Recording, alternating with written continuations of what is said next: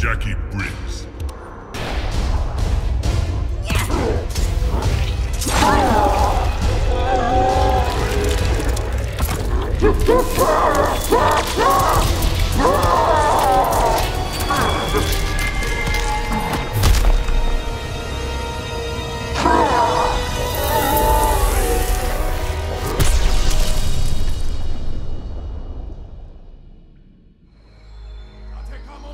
After his incursion into Earthrealm, Kotal Kahn had become a prime target of Special Forces surveillance.